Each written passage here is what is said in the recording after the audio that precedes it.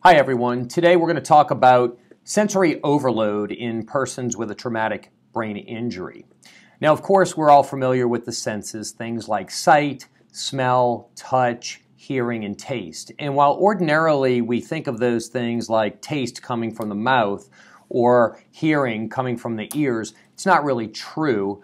All of those senses start and stop with the brain. The brain processes information and then registers it as, hey, that tastes salty or that sounds loud. So when a person suffers a traumatic brain injury, all of those senses are affected in many ways and can result in what we call hypersensitivity. Things like an ordinary song at a regular volume seems booming to them, or lights on in a room seem incredibly bright. So understanding when a loved one complains about these things is very important, and there are some ways you can help. Today we'll discuss 6 of those ways. First, it's very important to control the home environment. There's an old saying about the home is your sanctuary, and nowhere is this more true than when dealing with a loved one that has a traumatic brain injury.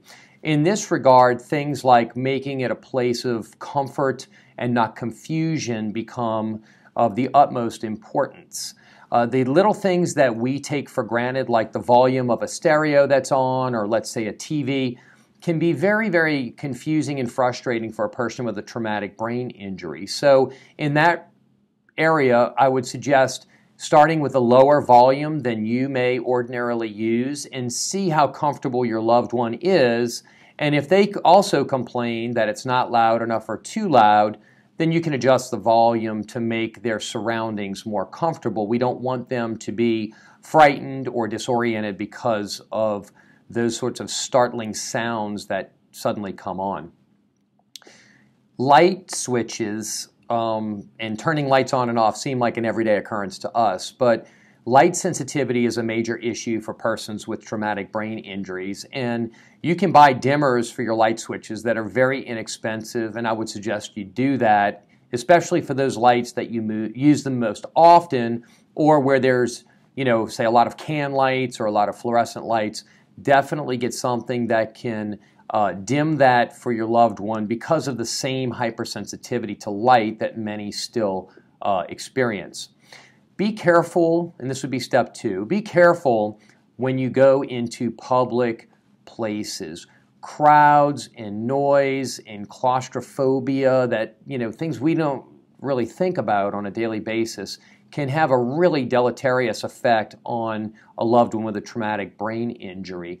And things like concerts and shopping malls and large restaurants can really be a problem for these folks.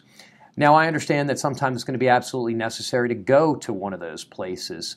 So when that is necessary, I would suggest that you go for only a short amount of time and be prepared for your loved one to bring earplugs or sunglasses. That's a very inexpensive and reasonable way of helping them deal with their surroundings. The third step would be that when you are engaged in a conversation with more than just your loved one, if there's several people in a room, it may be a good idea to speak with those people in privacy or in a private setting and away from your loved one, and explain that it's important to speak slowly and at a low tone, and that one person speak at a time. This will avoid the confusion and frustration of a loved one that's dealing with a traumatic brain injury. Number 4, brain injuries are usually accompanied by pain because of a physical injury, stress because of their surrounding and circumstances, and fatigue because of their inability to get a good night's sleep. So it's important to try to reduce these levels as much as possible so that they are not components that intensify the effects of the hypersensitivity.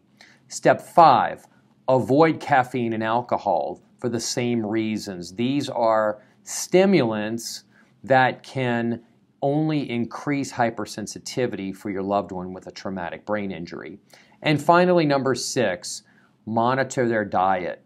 I would suggest foods rich in vitamin A. That can help tremendously, but I wouldn't overdo it. I hope these 6 steps help you to assist your loved one with a traumatic brain injury, reacclimate to their surroundings, and have the best possible life moving forward in an otherwise chaotic world. Thank you.